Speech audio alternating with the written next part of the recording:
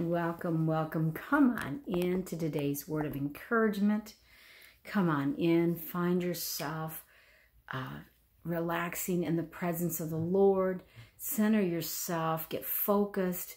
Invite Him into your space. Let's do that together. Heavenly Father, as we gather through the airways today, we ask you to join us, be part of our prayer this afternoon as we open our Bibles and we read your word. May it be inscribed into our hearts. Lord, give us a teachable heart. And Lord, examine us. And if there's anything not of you, we ask you, Lord, to cleanse our heart. In Jesus' name. And Lord, as we go out among others, let us share your word. Let us testify of your greatness, your faithfulness, and your enduring love. In Jesus' name, amen. So come on in and join me. Take a moment just to share a word of encouragement with each other. I always enjoy reading your comments down below. So please, I always enjoy reading them and responding back. So I enjoy that. Please share the comments. If you follow me on YouTube, then subscribe and like. The word of encouragement is always wonderful. Share this on your timeline. You just never know who needs this message. Perhaps they don't come across my timeline, but they do yours. So I invite you to share this word. Now, I never like to start my broadcast without saying what I am grateful for. So today it's Friday, and yes, it's the last day of the work week, but I had today off, so that's even better. Also, on Fridays, I always start my morning with the Lord as always, but I start with a corporate prayer that we do through Zoom, and it was just so wonderful this morning. It's indescribable. All the knowledge and revelation that was shared this morning in the group from the Lord. And so I want to thank the Lord for that today. And I'm sitting here. It's a slower pace. It's still kind of I would say misting outside and cold, but I've seen people go by and just exercising and just going for walks, walking their dogs, walking with their spouse or family member. It's just wonderful. It's a very relaxing day, regardless of the temperature and actually all the misting that it's done all day. But people are out there and just social distancing here from, walking. And it's just great to see that they're getting out and about. So I'm glad to see that. So today's devotional is entitled Do Good Unto All Men by Vance Jackson. And it's a reflection of Galatians 6:10.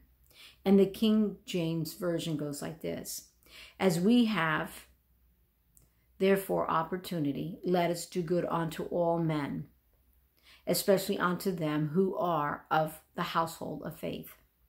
So it's saying to us, choose to do good unto all men. Let his light shine through your deeds and actions.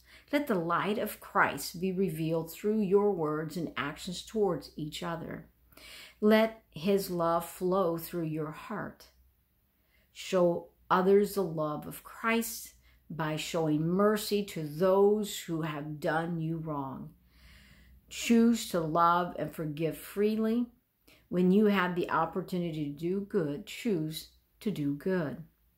So Galatians 6:10, the Amplified Version declares, So then, as occasion and opportunity open up to us, let us do good morally to all people, not only being useful or profitable to them, but also doing what is for their spiritual good and advantage. Be mindful to be a blessing, especially to those of the household of faith, those who belong to God's family. With you, the believers. Be mindful to do good to others. Choose to be a spiritual and natural blessing to others. When it's in your power to do good, extend grace, extend to them loving kindness of God through your actions. Let your life stand as a living example of God's faithfulness, gentleness, and loving kindness. So Galatians 6:10, New Living Translation. Therefore, whenever we have the opportunity, we should do good to everyone, especially to those in the family of faith. So some things we could do is to choose to be selfless, to be mindful of others, let the past go, surrender to Christ, and freely forgive. Release the pain of the past and be free. Also, when we read from New Living Translation, Paul, in this particular verse, Paul is telling us,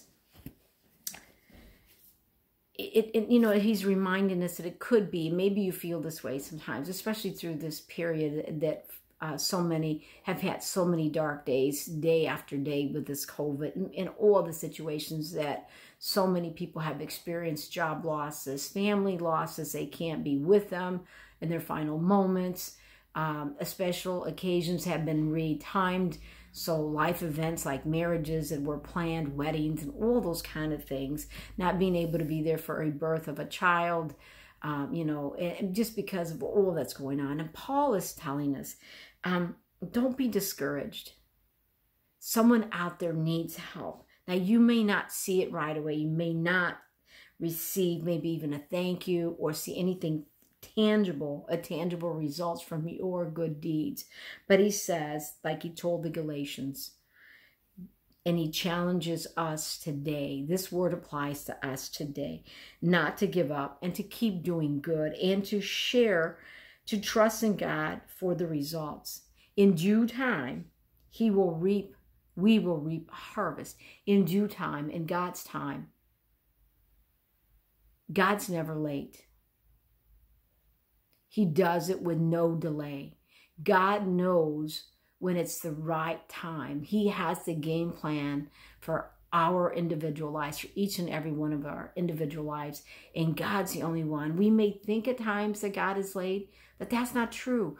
Everything's perfectly timed to God's timing, not our timing. We have this thing about always being rushed. And this came out in our prayer session today, and it just fit with what was being talked about today. Sometimes we get so anxious about not seeing results.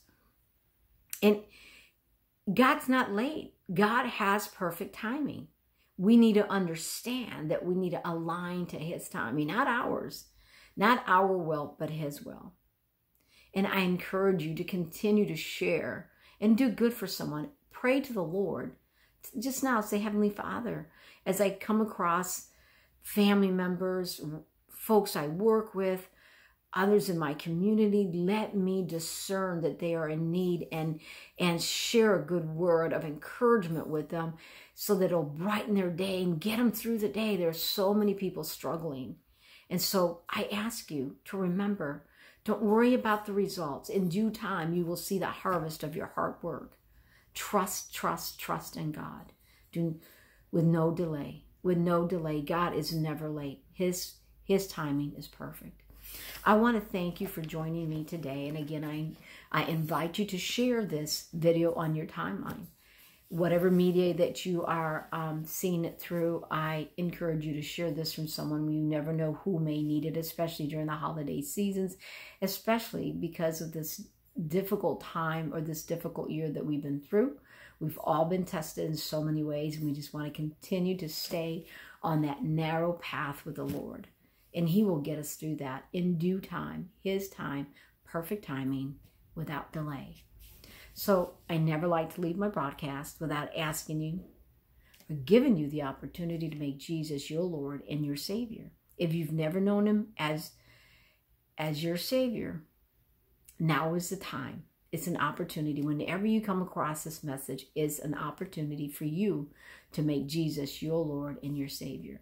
Now, if you've backslided and your faith has gone flat and you want to find your way back home, it's your opportunity too. And you're not just saving your soul. You're saving all those that, they take from you. They watch you every day. It could be your children, your grandchildren. It could be brothers, sisters, other family members, people you work with. You never know who's watching and just wanting to be a part of what you've become. So I encourage you today, all you have to do is repeat after me, and I'm going to extend my hand out to you virtually. Gracious God, just repeat after me. I am a sinner. Please forgive me for my sins. I believe Jesus died for me, and by his blood I am forgiven. I ask you, Jesus, to live inside of me. Cleanse my heart. Give me a new heart. Take over my life. I make you the Lord and Savior of my life. Amen. Amen. If you're not sure what to do after praying that prayer, not sure how to walk as a new believer, just leave me a comment down below. Your comments encourage me so much. And so I encourage you to leave me a comment down below. You can direct message me and I will call you back and we can talk about this and pray about this. So don't forget, God cares about you and loves you and he walks with you all the time. All you have to do is acknowledge him. Have a wonderful rest of your day. Thank you so much for inviting me into your private time of prayer. Be blessed until tomorrow. Bye now.